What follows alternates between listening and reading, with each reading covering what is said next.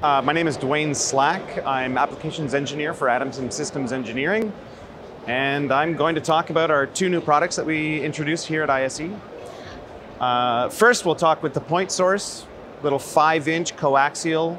It has a 5-inch low-frequency cone, as well as a 1.4-inch compression driver, a 3/8-inch threaded top and bottom for easy mic stand mounting.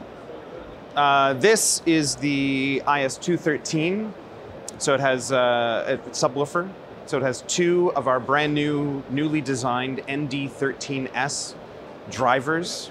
It was designed specifically because of the success of our ISE-219. As popular as it was, we still had customers requesting something that was smaller. The 219 can easily fit under a 2-foot stage. And some people don't have a 2-foot stage, they have more of a 18-inch stage. And that's where this comes in, just under 14 inches tall. These are incredibly powerful. These come in at 137 dB with the subs.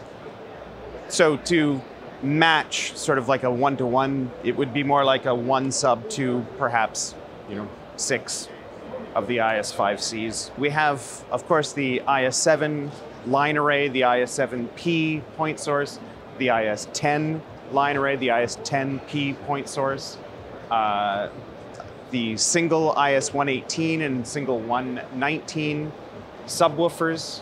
They also come in a weatherized version, which includes a comprehensive set of modifications so that they become IP55 rated. Everything is available to order immediately, including the brand new products. We expect that these will begin shipping approximately the first week of July.